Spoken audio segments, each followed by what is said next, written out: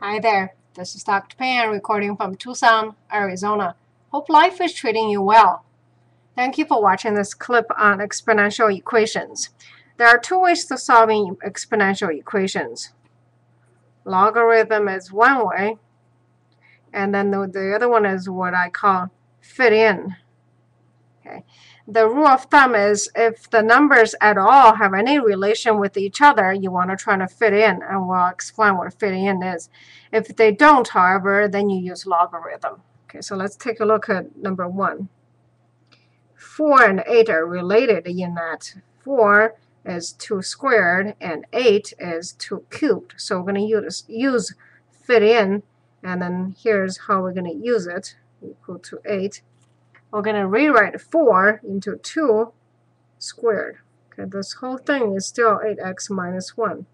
And then here is 2 to the third. When the exponentials look like they're about to multiply them. So 8x minus 1 and equal to 3 because the base is the same. Okay, so we'll translate an exponential equation into a single linear equation, which is pretty easy to solve.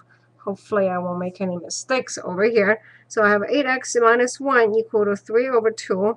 And then 8x minus equal to 3 over 2 plus 1. You probably want to do over 5. If you wanted to just open them up and do the other way as well, that's no difference. So anyway, x equal to 5 over 16. Okay, so that's the answer. Let's take a look at second one. Now, before we do that, let's have a math break. My student sent a funny picture here. You see those two dudes are battling each other, and they're about to fall into a coffee mug. If you two have a funny picture for our math break, send it in. All right, back to math. Second equation, we have a 3 2x minus 5 is equal to 1 over 27 to the x. Again, 27 and 3 are related in that 3 cubed is equal to 27. 3 minus 3 is 1 over 3 to the 3, or 1 over 27. Hopefully you can see where I'm going with this. So 3 2x minus 5, not changed, is equal to, let's change this one a little bit. I'll write a couple steps over here.